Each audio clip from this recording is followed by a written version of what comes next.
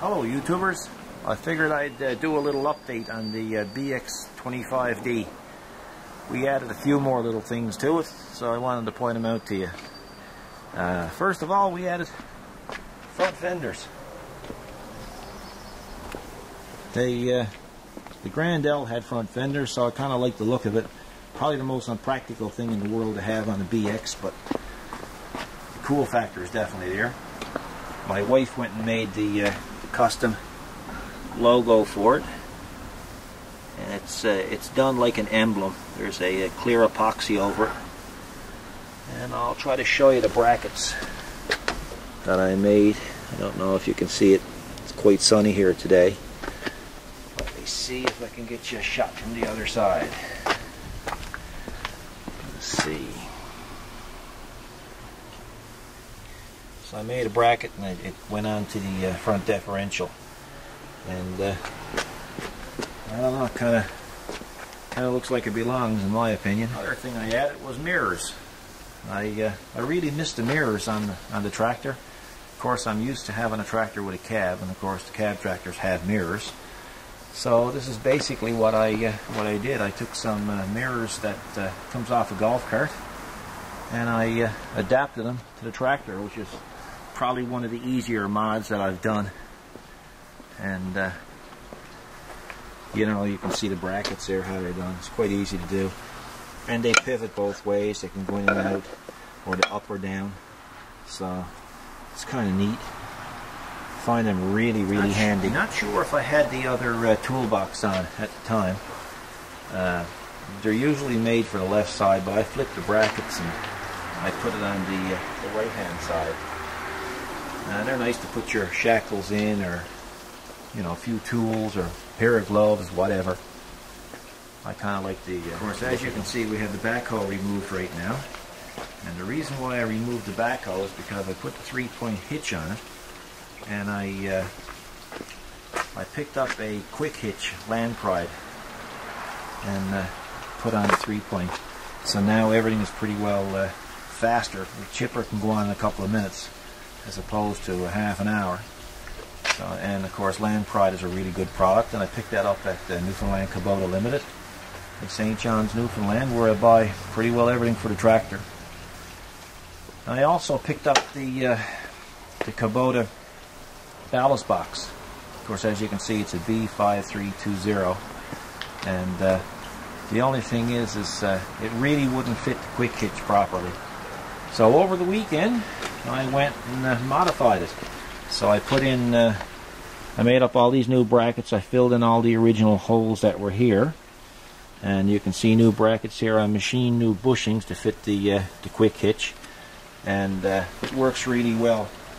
The only problem is with these ballast boxes is they really don't go low enough. The 3-point hitch is still about a foot off the ground when it's completely lowered. So what I did is I just made a stand, a quick stand on caster, so I could push it around, and I'll take that off shortly and show you how it looks. The ballast box, I also put one of these literature holders on it, and you can put gloves in there, or a first aid kit, and a place to put your rake and your shovel and your hoe, whatever. And I also put a cover on it. The thing is not really, the box wasn't really built square, so, but it does the job, and it's filled up with sand.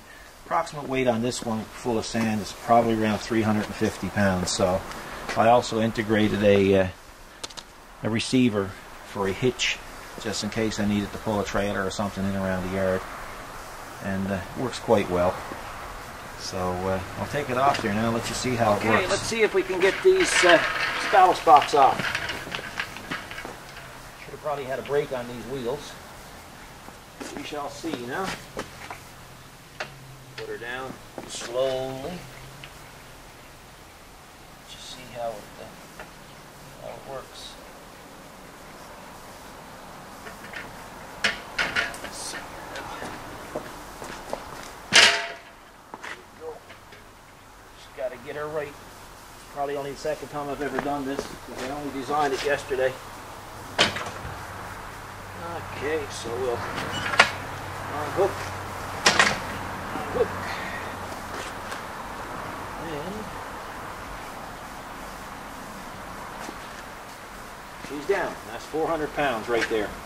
350 to 400 pounds. So it won't be ideal for anybody in a gravel driveway, but if I want to drop this in the garage or the shed, and of course if I want to hook it up again, it's only to wheel it over and hook it up like so. I'll show you now.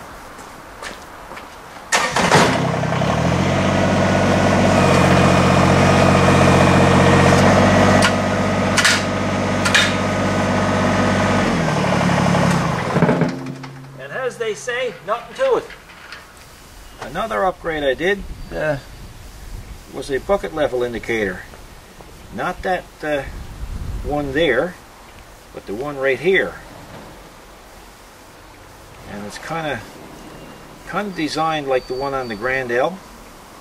So I'm going to get off the machine now and I'm going to show you exactly how I did it. Okay, so it's basically adjustable, as you can see by the adjustment pin right there. And that rod, when it comes up on the crooked end, well, that's when the bucket is exactly level. I have to put a little rubber knob on the end of it, and you can see how it's done there. I machined the end piece, added some solid stock, and put a pin through it, and a cotter pin, and I welded the little bracket on there as well to hold it, and it works quite well. I'll give you a close-up of the what I call the toe guard. Let you see how it looks.